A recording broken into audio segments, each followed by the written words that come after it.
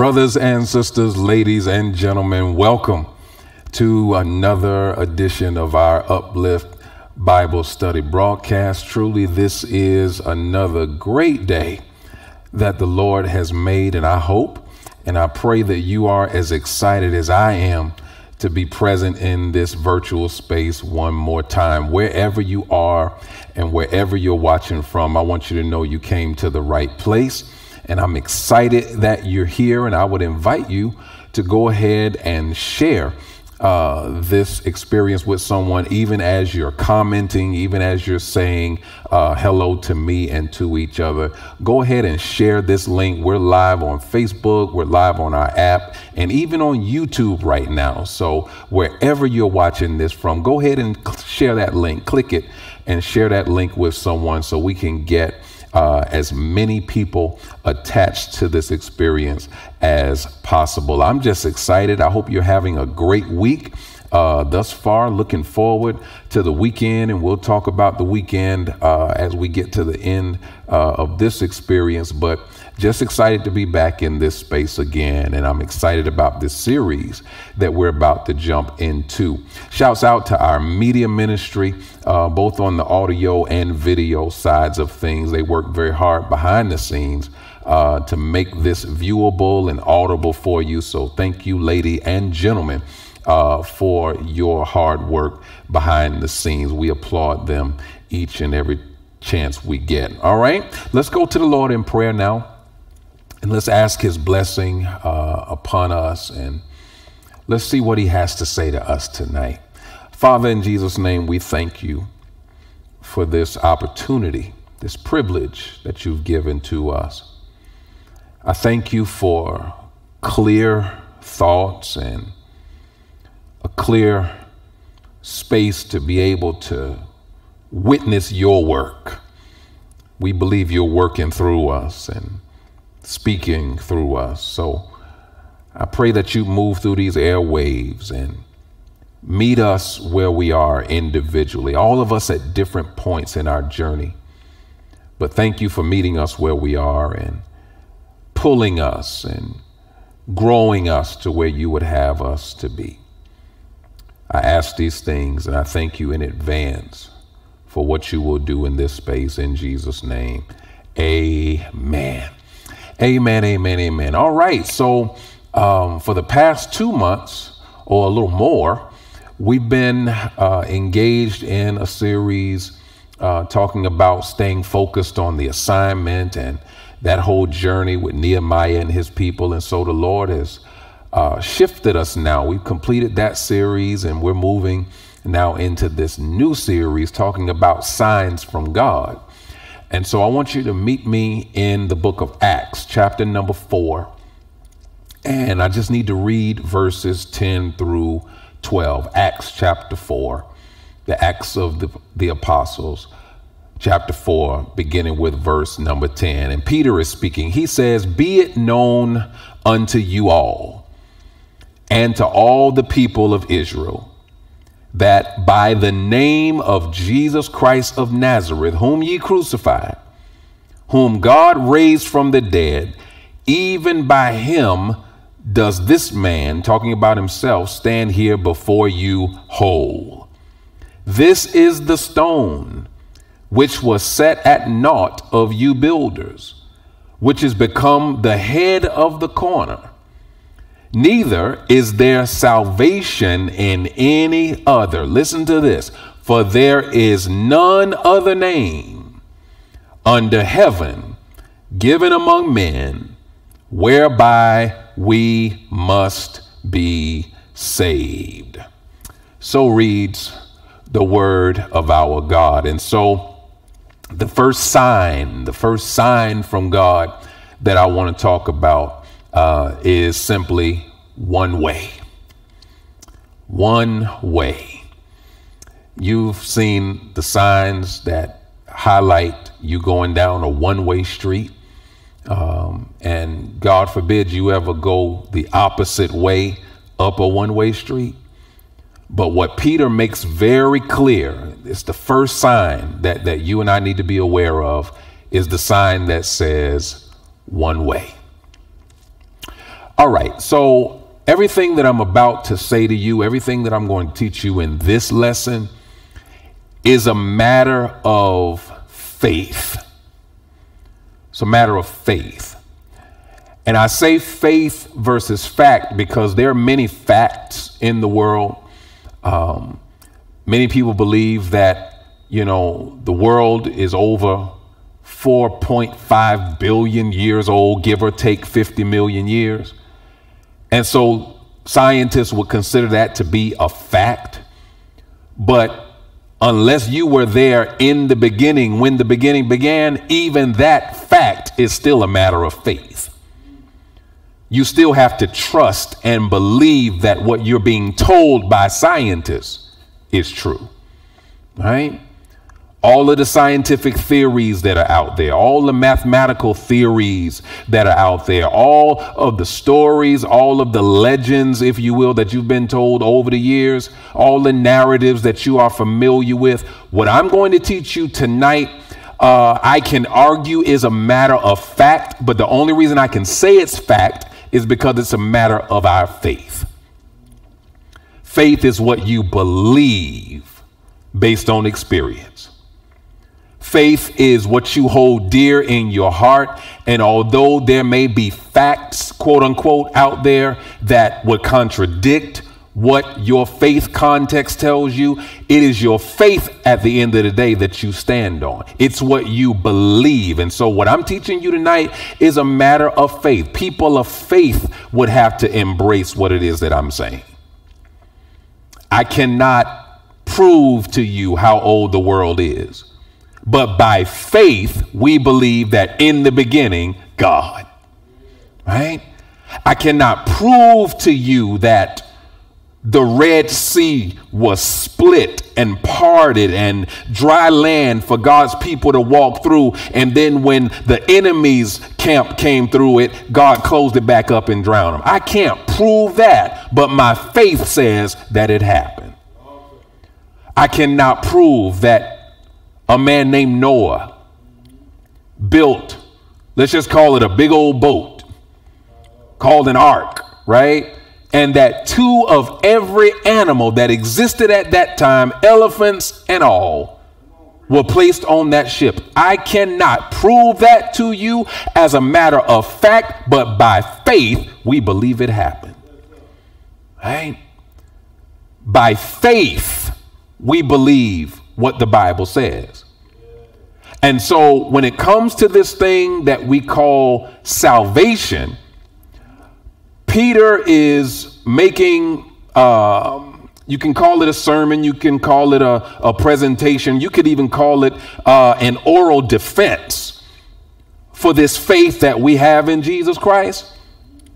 And he's doing this post-Pentecost. Remember, when they were in the upper room, we just celebrated Pentecost a couple months ago, and they were in this room and the Holy Spirit fell down upon all that were in that room, and everybody from different places and different walks of life were now hearing each other in their own language. And so they made the statement, those that were in that room, how is this possible? These folk must be drunk. And the dialogue that Peter then gives is explaining to them the best he can what has happened. He said, they're not drunk as you suppose. These are the ones who have been washed in the blood of the Lamb. These are the ones that were prophesied by the prophet Joel that your sons and your daughters would prophesy.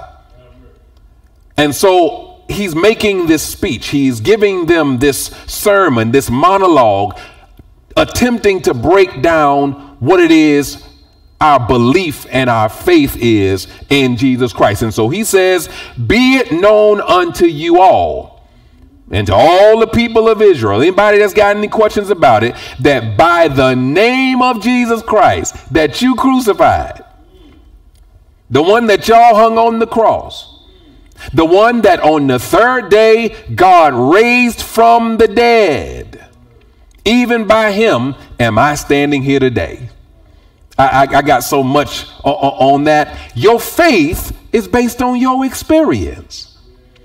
What you believe about God is based on your experience with him. Have you ever heard someone say in church, maybe in devotion, or maybe somebody else, a preacher, maybe the choir sang it, they said, you can't make me doubt him? Why? Because I know too much about him. Peter is saying, I got experience with him. And so he's the only reason, Jesus is, that I'm standing here today. When he met me at the seaside and I was rough around the edges, and he took me as I was, and he even went to my house and healed my mother-in-law that was sick. I saw that with my own eyes. You can't make me doubt that, because my faith is based on my experience with him. I walked with him. I talked with him. I saw the miracles. I saw what he did in other people's lives. I was there on that mountaintop when he was transfigured and Moses and Elijah showed up. It was me and James and John that were there to see that, because we were in his inner circle. I know too much about him. That Thursday evening in the garden when he was praying and he asked us to pray. And yeah, I admit it, me and the other fellas, we fell asleep on him. We let him down. But when we woke up and he said he was ready to go and those soldiers came to arrest him, I was the one that pulled out my blade and cut a man's ear off for Jesus. I know too much about him, and he knows a lot about me. And sure enough, that Friday he went to trial, and unfortunately I denied him. I acted like I didn't know him. I'm a disciple. I'm a man of God, but there have been times where I act like I didn't know him. Yes, I'm guilty of that. The rooster told on me. All of that's in my experience. Listen, you better be honest about your story. You better be honest about your experiences in life and with the Lord. It wasn't all glory, glory, and hallelujah. Some of it was we denied him. We act like we didn't know him. We went left. He told us to go right. We knew he was the way, but we went the other way. That's our testimony too. And he died on that cross, and sure enough, Sunday morning, he came looking for me. Tell my disciples and Peter to meet me in Galilee. Peter is saying that this Jesus is the only reason that I'm standing here. He's the stone, if you will, that the builders rejected. All of this is our faith context. We believe, like I said to you last Sunday, that he is the foundation, and that he is the chief cornerstone of our faith. Peter said that he's the stone that y'all rejected. The Jews he's talking to. Y'all rejected him. Y'all didn't want him. But the building can't stand without him. Right? Neither is there salvation in any other. Let me get to these points before we done gave away the whole lesson. Understand, when you talk about salvation, you're talking about the answer for one's sin. What is sin? Sin is a debt that requires restitution. Sin is a debt, and all of us know what debt is when you owe. Sin is a debt that requires restitution. What is restitution? That means you got to make it right. You can do wrong by somebody or possibly commit a crime, and guess what? You can be found innocent in court, but then what the courts will circle back and do is make you pay restitution.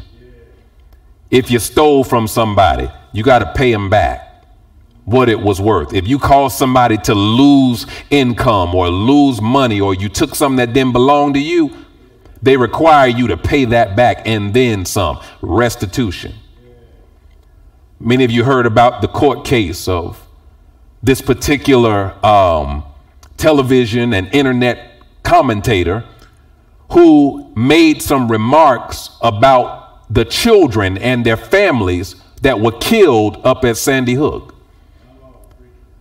when those young people lost their lives at the elementary school. This individual got on television and got on his internet show to his millions of viewers and said it never happened. Them children aren't really dead. That's a hoax. So you can already tell what side of the aisle he's on just by that word he used, because some other guy liked to use the word hoax too.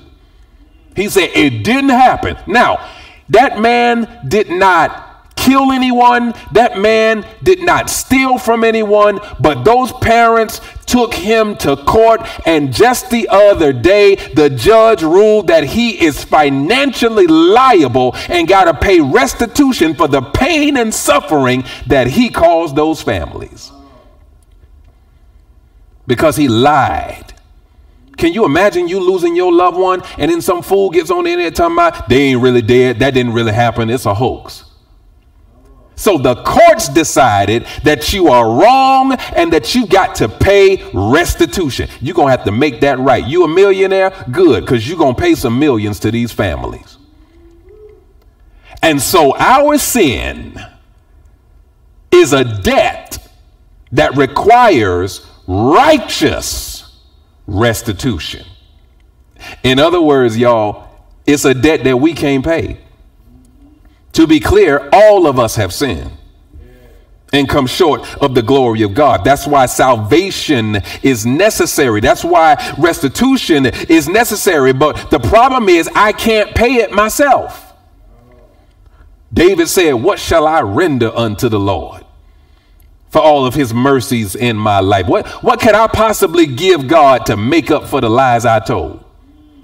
What could I possibly offer God to make up for the sins that I've committed in my life? What could you possibly present to God? Because remember, the Bible says that all of our righteousness is like a filthy rag to God.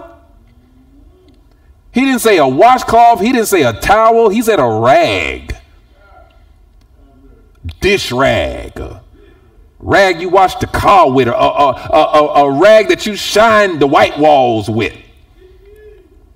Something you don't even plan to bring back in the house no more. Just a rag you plan to throw away after you've used it.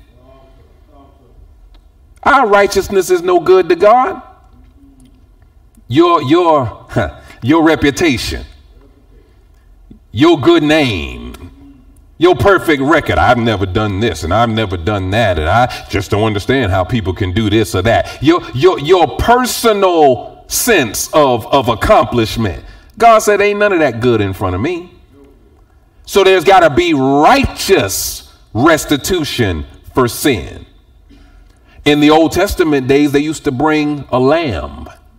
We're getting closer now. They used to bring a lamb to be slaughtered, and the blood that was shed was for, you heard this on First Sunday, the remission of their sin, for restitution. Because the price had to be paid. Brothers and sisters, there's not enough goats or lambs at the zoo to make up for our sins. There's not enough blood that we could shed because it requires righteous restitution. So there's nothing that we could have done to make up for it, but it's a debt that's got to be paid. So what did God do? He sent his only son, the Lamb of God that takes away the sins of the world. That's why Peter said in his speech, there is no other name. There's only one way. There's only one name given unto men in heaven or on earth whereby we can be saved, and that's the name of Jesus. Why did I say to you in the beginning that this is a matter of faith? Because you got to believe that Jesus Christ and Jesus Christ alone is your way to salvation. Well, now, Pastor, what about, other faiths, and what about, other books, and what about, other, religious figures that are out there? Get this. This is number 2. There are many religions, but only one Redeemer.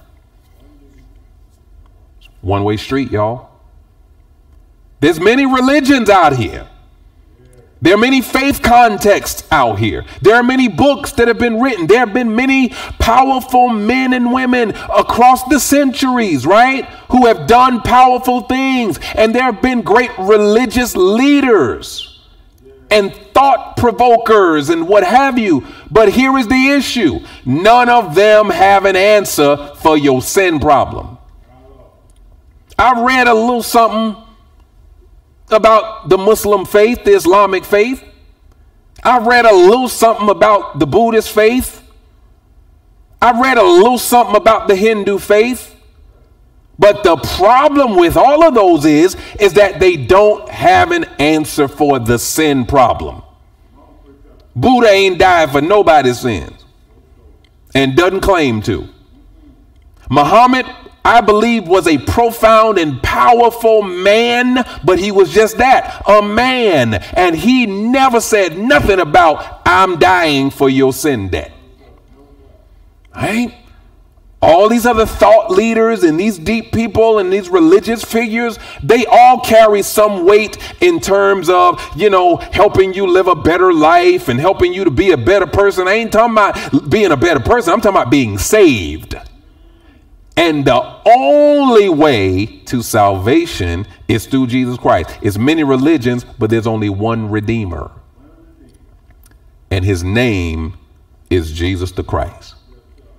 The one who died for our sins. Remember I said a righteous restitution, because he is the lamb without spot or blemish. And by faith, we believe that. By faith, we believe that his payment covered everything. What if you got a letter in the mail tomorrow that said your mortgage was paid off? What if them folks from General Motors and from Ford and from Honda and from Toyota and from wherever else, what if your credit union called you and they said, I don't know how this happened, but your car note is paid off? Lord have mercy. What if I got into Southern University and found out that my son's tuition was paid in full? I would have to get up from this seat and take a few laps around this church and just say, thank you, Lord. Well, guess what? Your sin debt is paid off because Jesus paid it all. And when we're talking about one Redeemer, when we're talking about one way, this is your first sign. The most important sign for the Christian is the cross. Yeah. On a hill far away stood an old rugged cross. For him, it was an emblem of suffering and shame. But for us, it is an emblem of our salvation. That's why that songwriter said that I'll cherish the old rugged cross. That's why another songwriter said, Jesus, keep me near the cross, because the cross is my sign. That's my one-way street. That's my reminder that my sins have been washed away. What does the blood of Jesus do? This is number 3. The blood of Jesus intercedes on our behalf. Oh, this is good. If you didn't know what an intercessor was, just hang on for the next 60 seconds. An intercessor is the middleman. It's the go-between. And so if you can imagine, the blood of Jesus pays the debt, right? So that means now when God looks at you and he would normally see Romans 3:23, for all have sinned and come short of the glory of God. Now he sees Romans 10:9. If you confess with your mouth, believe in your heart that God raised him from the dead, thou shalt be saved. Now he doesn't see 3:23, he sees 10:9. Now he sees 3:16. John, for God so loved the world, he gave his only begotten son, that whosoever believes in him, you can't die, you can't perish, you can't go to hell anymore. You got to have everlasting life because the blood has served as your middleman. Have you ever felt intimidated to go talk to somebody? Maybe because you didn't know them like that, or you didn't have a relationship like that, or maybe, they were just so big of a presence that you just didn't feel comfortable, but then you know somebody that knows them. At that point, you're not in that room Because of you, you're in that room because you're connected to them and they usher you into that room. And as long as you stay with them, you know you all right. So at that point, the blood of Jesus serves as the intercessor. The only reason I can go to heaven is because the blood is covering me. When you were going to the amusement park, I'll start there. When you were going to the amusement park, they would stamp your hand so that you get on every ride.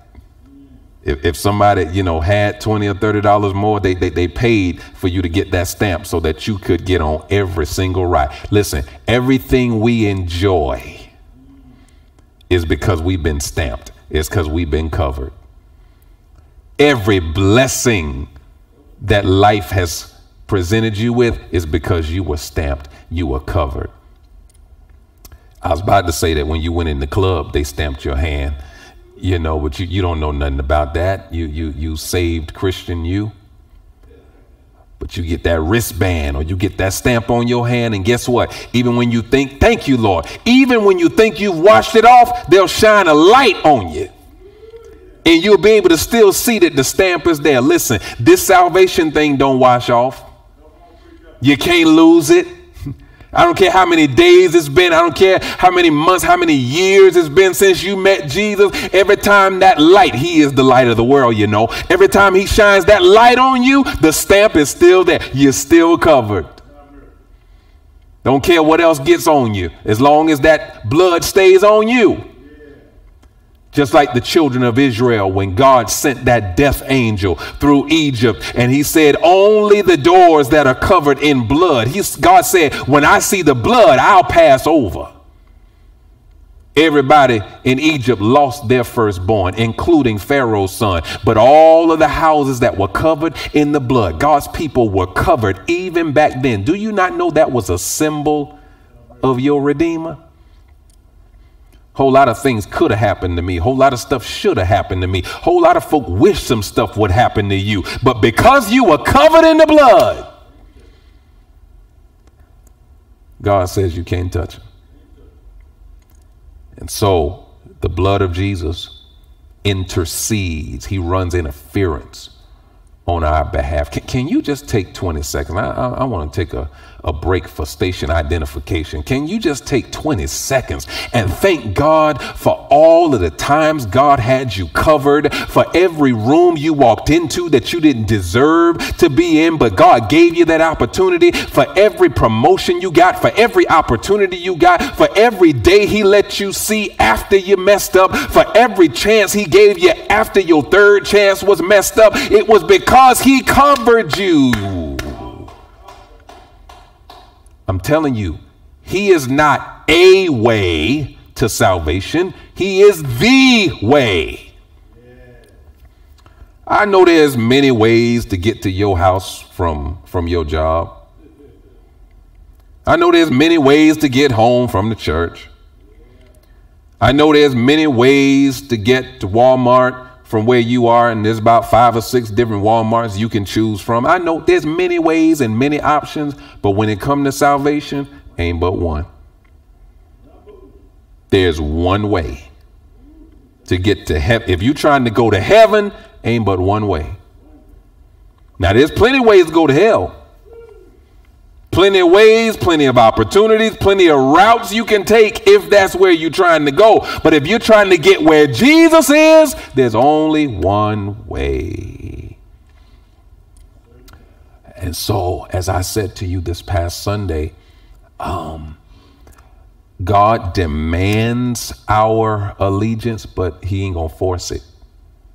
This is your last point. We out of here. Salvation is a gift that we have to accept on our own free will. You got to accept it. You have to say with your mouth, I believe Jesus Christ to be the free pardon of my sin. I believe he died on the cross for my sins. I believe he was raised on the 3rd day. I believe he lives in my heart. If you can believe that, if you can say that much by faith, you're saved. Nobody forced that on you. Nobody made you walk down an aisle. Nobody forced you to accept Christ. It's got to be by your own free will.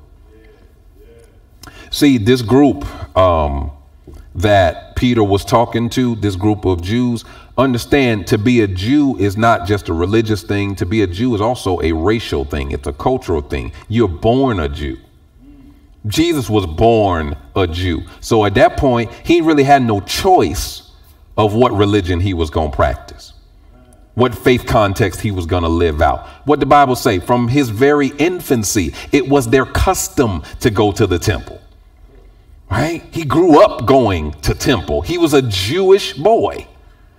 He grew up as a rabbi. He was trained in the Old Testament. He knew the book of Genesis, Exodus, Leviticus, Numbers, and Deuteronomy. The first 5 books. As a Jewish young person, you had to memorize that before you got bar mitzvah.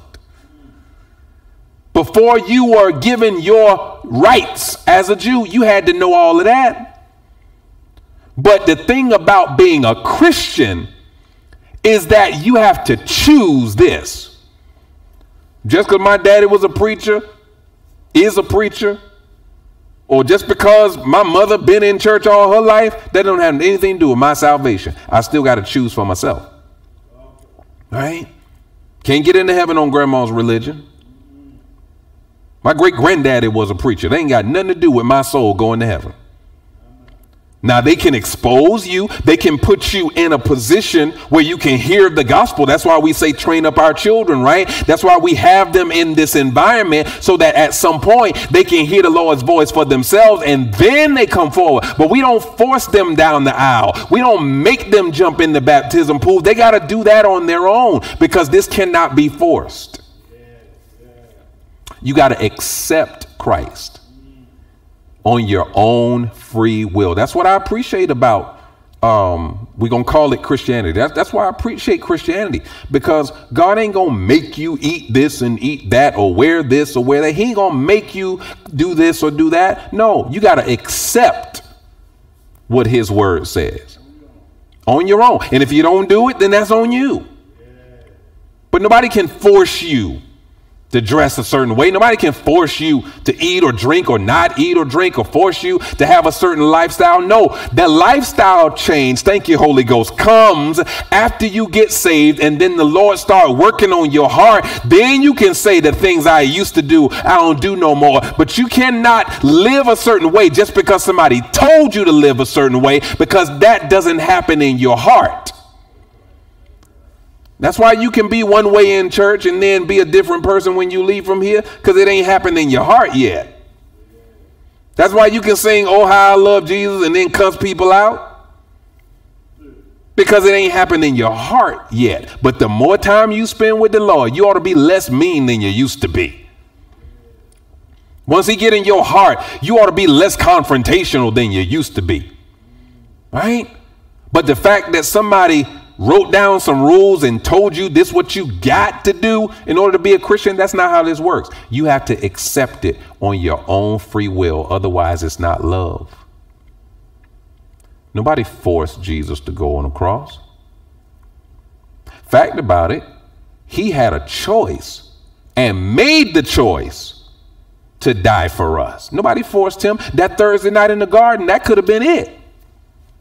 He wrestled with it, right? God, if it's possible, let this cup pass from thee. But then he made up his mind. Nevertheless, not my will, but thy will be done. They hung him on that cross, and he could have called a legion of angels down to come and save him.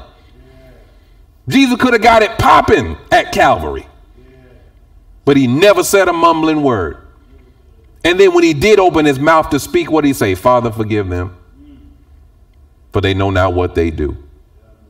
So even he made a choice. So for that reason, you and I got to make a choice too. Let me be clear as I summarize this whole lesson here. There's only one way. And we believe that by faith.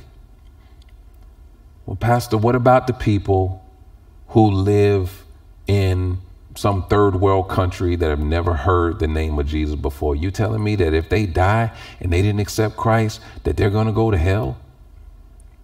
What I believe by faith, I can't prove this because nobody's ever come back and told me, but I believe that if that person closes their eyes, I believe there is a moment where God introduces himself to that person and gives even them the opportunity. I'm talking about folk that live in the Amazon and they worship in the trees and they believe in the sun god and all this other stuff. Never heard of the gospel before, right? I believe that when they close their eyes and sleep the sleep of death, there is a middle passage between this world and the next world where God introduces himself to everybody.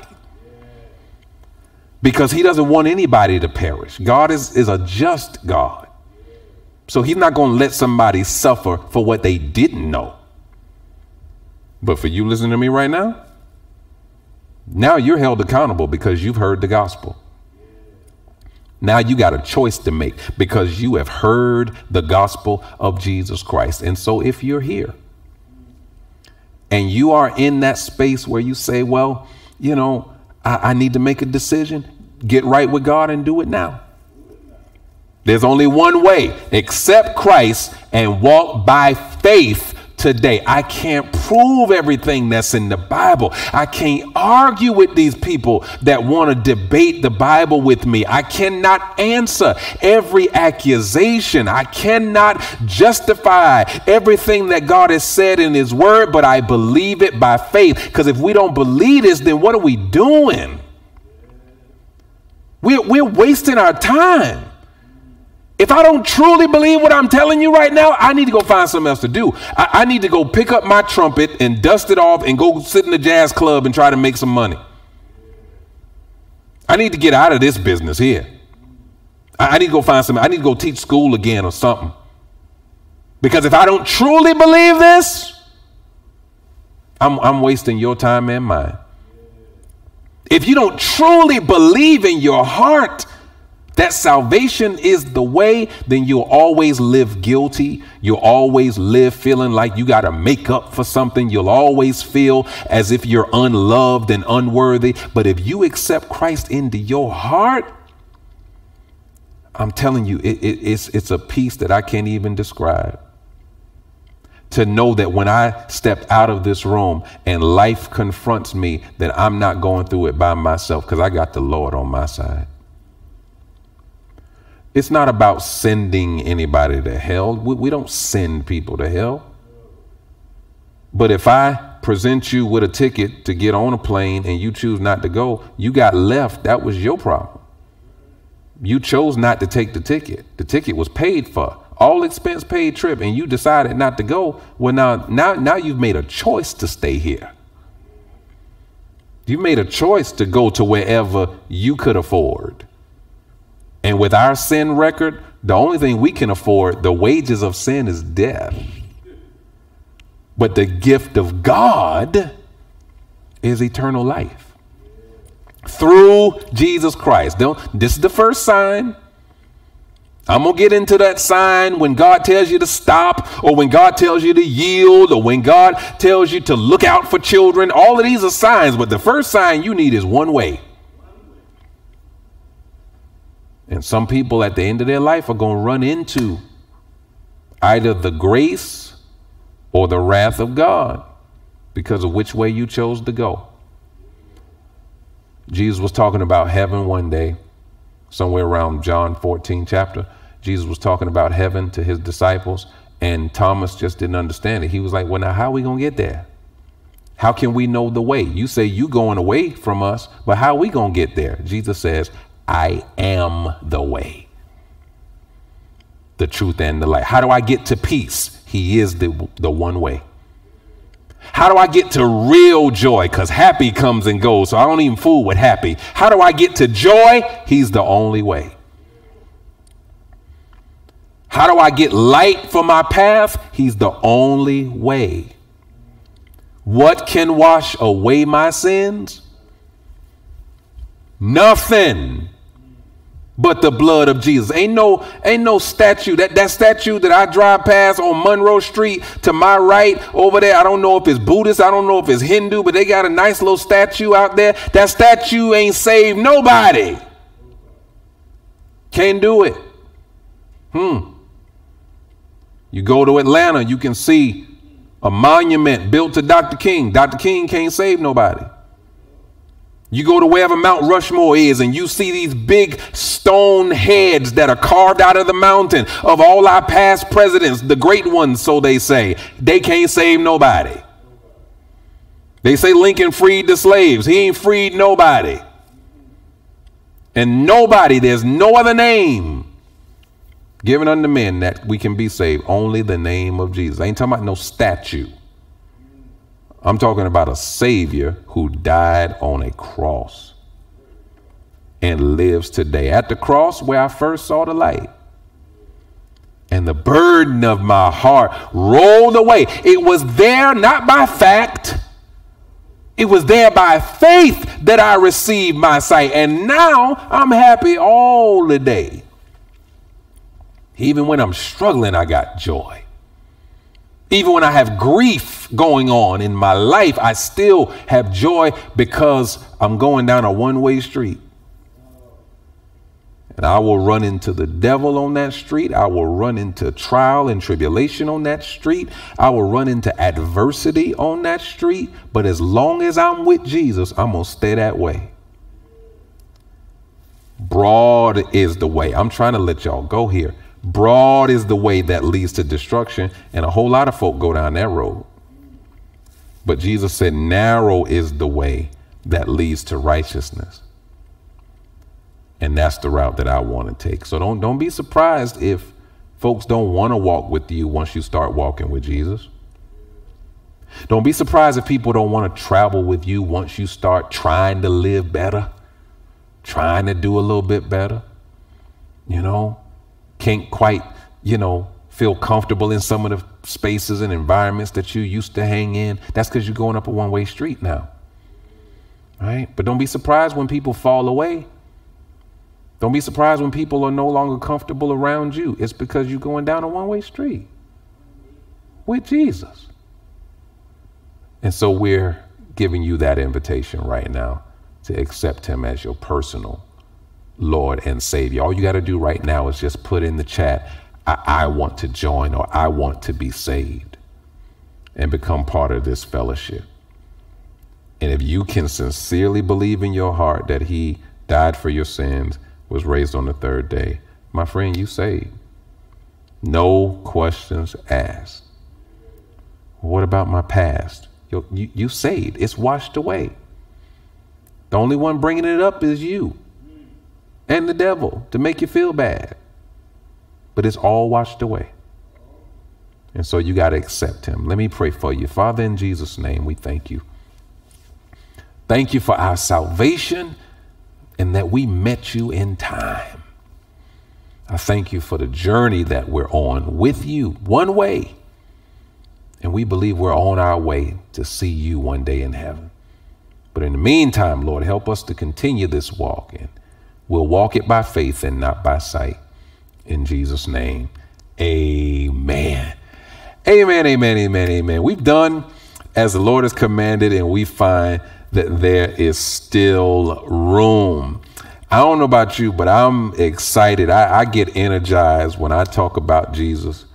And we call this the fundamentals of our faith. This is like just basic foundational stuff. Salvation 101. It's like the ABCs, of our faith, the 1, 2, 3s of our faith. And I get excited when I get to talk about just those beliefs that we have. And I think that's the best sign we can follow, that one way. And next week we'll deal with another sign.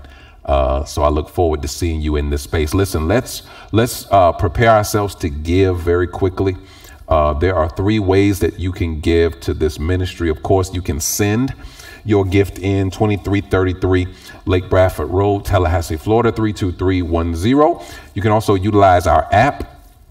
And also our Cash App, Vision 300 is our cash tag, and then our website, jacobchapel.org. I want to thank the number of you, our distant friends who have been giving electronically, and you even sent your gifts in the mail. We have been doing some upgrades to our system. And so you may find that it has been difficult for you to log on or catch the different links to live streams. And so we've been working diligently, and our media team has been working diligently behind the scenes to make sure that our links get updated. We're on YouTube now. And so we want you to be able to log in, and you can still give in the traditional ways that you have been giving. So thank you for that. Please remember your 90 for 90 pledge and denote on whatever mechanism you're using, whether it's your check, your envelope, or your notes section electronically, what you're giving towards.